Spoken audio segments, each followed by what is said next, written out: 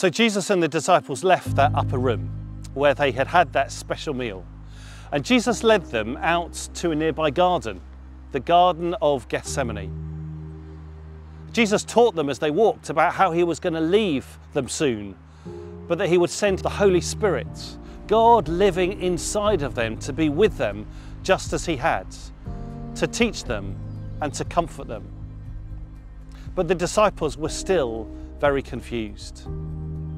And then there in the Garden of Gethsemane, Jesus looked very sad and asked them to pray for him, that he would have the strength for what was about to happen. And to pray for the disciples themselves, that they would not fall into temptation. For he knew that within an hour or so, he would be arrested and put on trial. And so Jesus found a quiet place in that garden. And Jesus prayed to his heavenly Father like he never prayed before. He knew he was about to be cruelly tortured and killed. So he cried out and prayed, "Father, if it is possible, may this cup of suffering be taken from me.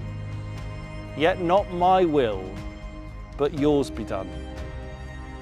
In other words, he was saying, I'm scared and I don't want to have to do this. But I will be obedient to God and let myself be killed to save people because I love them so much. And he prayed so hard that his sweat was like drops of blood falling to the ground.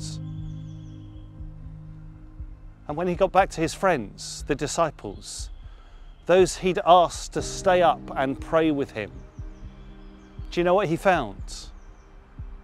He found them sound asleep. At his hour of need, they had just fallen asleep. Poor Jesus, even his friends let him down.